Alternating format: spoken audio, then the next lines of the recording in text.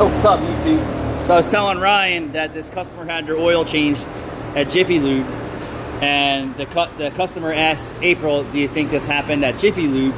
And I said, well, I don't know. I need to look at your car and find out. So I checked the oil sticker. It was recently done. And anytime that I see this shit going on, it's because of the last place that changed the oil. But if my shop was the last place to change the oil, they'd be sending the car on a tow truck, wanting their whole car rebuilt, right? So we tell this customer, why don't you take it back to Jiffy Lube, make them pay for their mistake, and they don't even want to be bothered. But if it was me, Meineke, we'd be getting the 3rd degree. Yep. There's no other visible damage. This thing is so secured from Honda that it's impossible for it to fall off. And then typically when you see damage to the forward section here,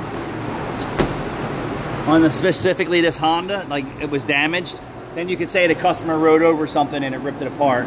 Nah, they just never put back in all the fasteners. And then this thing flapping in the air and vibrations, right? And then it just falls apart, and then that's what you get. Keep spending your money at Jiffy Lube.